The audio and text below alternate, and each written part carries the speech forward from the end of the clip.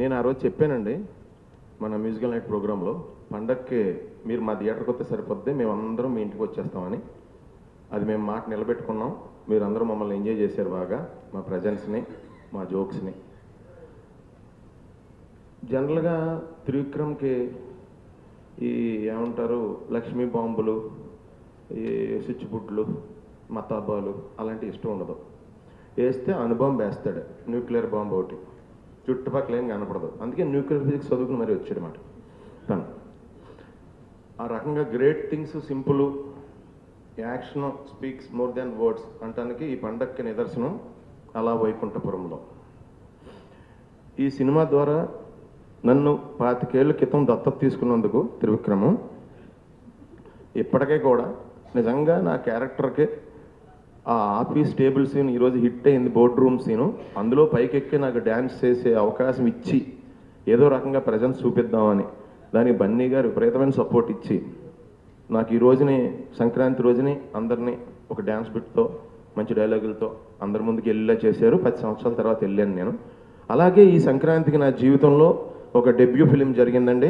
Thank you అండి అందరికీ నాకు మలయాళంలో డెబ్యూ ఫిలిం ఇచ్చినందుకు. ఈ సంక్రాంతి నేను మలయాళంలో ఇంట్రడ్యూస్ అయ్యానండి ఫస్ట్ టైం ఆర్టిస్ట్గా. సో మేబీ అక్కడి నుంచి కూడా కేరళ నుంచి కూడా ఫోన్స్ రావచ్చు నాకు. ఒక 1 మంత్ సెట్ అవుతుంది కదండి, కొంచెం వాళ్ళ క్యారెక్టర్స్ అనుకోవాలి కదా, టైం పడుతుంది.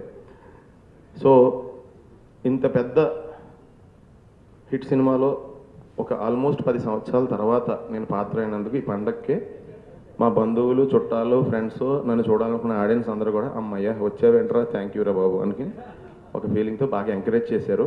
చాలా చాలా థ్యాంక్స్ అండి. నేను ఇందాక చాలా చెప్దాం అనుకున్నది బ్రహ్మానంద గారు మొత్తం చెప్పేశారు, అందు గురించి అని నేను తొందరగా ముగిస్తున్నాను. థ్యాంక్ యూ సో మచ్ అండి. ఆల్ ద బెస్ట్ అండి అందరికీ, వచ్చిన వాళ్ళకి, నన్ను సపోర్ట్ చేసిన వాళ్ళందరికీ.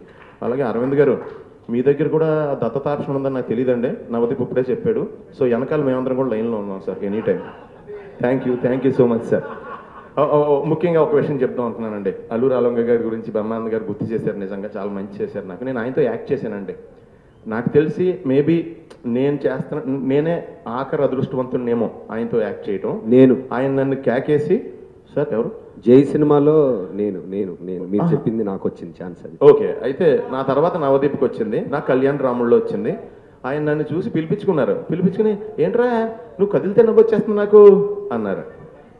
ఆ తర్వాత మా కామెడీ కులంలో ఒక సీనియర్ ఆ మాట అంటాం నాకు చాలా ఆనందంగా ఉంది. ఆయన అంటే ఇష్టపడిన వాళ్ళు ఎవరు ఉండరండి. ఎందుకో చెప్తున్నా మీకు, మా అన్నయ్య Chiranjeevi megastar, supreme hero, dynamic hero అన్నీ అవ్వక ముందు మా అన్నయ్యకి కూతురునిచ్చి పెళ్లి చేశారండి. ఆయన మీద నాకు విపరీతమైన గౌరవం అది. ఎందుకంటే మన ఇంట్లో ఏదో ఫ్లవర్ వాజ్ ఇచ్చినట్టు ఏదో ఇచ్చినట్టు కూతురు ఉన్న వాళ్ళకి తెలుస్తుంది అది. అలా ఈజీగా ఎవరు పడితే వాళ్ళకి ఇవ్వలేం. మా అన్నయ్యనే అంత నమ్మిన వ్యక్తి. సో అంత గురించి అన్నయ్య లేకపోతే నేను నిజంగా ఇన్స్పిరేషన్ లేదు, నాకు ఇక్కడ రాలేకపోతున్నాను. ఆయన మీద విపరీతమైన స్పెషల్ గౌరవం అండి. బన్నీ గారు మీ తాతయ్య గారు ఆత్మ మిమ్మల్ని ఎప్పుడూ ఆశీర్వదిస్తూ ఉంటుందండి. అలాగే మీ నాన్నగారు ఎక్కువ టైం మా అన్నయ్యకి ఇచ్చారు. ఎందుకంటే మీ నాన్నగారు మీకు అంత టైం ఇవ్వలేరు, అంత గురించి ఏం అనుకోద్దు ఆయన. ఆల్ ద బెస్ట్ అండి, మీరు బాగుండాలండి. జనరల్గా ఏదన్నా సక్సెస్ అయినట్టు ప్రయత్నంగా ఓవర్ యాక్షన్ ఉంటుంది, చూసారా ఎంత సింపుల్గా ఉందో మా యూనిట్ అంతా. సో కొంచెం ఉంటే నాలో ఉండొచ్చు, sorry for that. Thank you so much. Thank you Sunil.